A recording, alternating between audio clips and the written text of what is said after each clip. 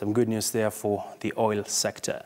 And now to tourism. Tourism players are upbeat of an uptick in tourist arrivals, even as the US dollar continues to strengthen against the Kenya shilling.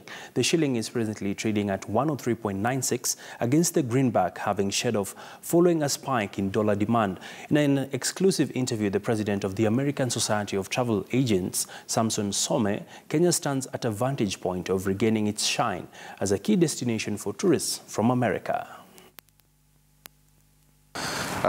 If you see the trend in the world right now is that we've seen a lot of travel. We've seen new entrants of new travelers around the world over the last 10 years.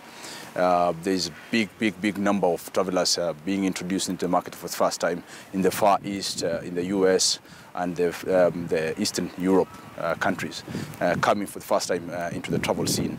And going by that, you actually see that with 5% numbers of travelers coming down to Africa, the question has been, we've shared the same platform with all of the other African countries, of a very low arrival compared to any other part of the world. But interestingly, we find ourselves in a very critical stage of our growth in terms of tourism product.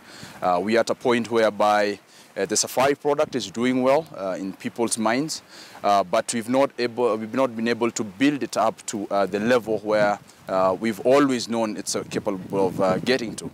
But an interesting fact also is the fact that there is a good number of Americans now who are interested in coming to Kenya.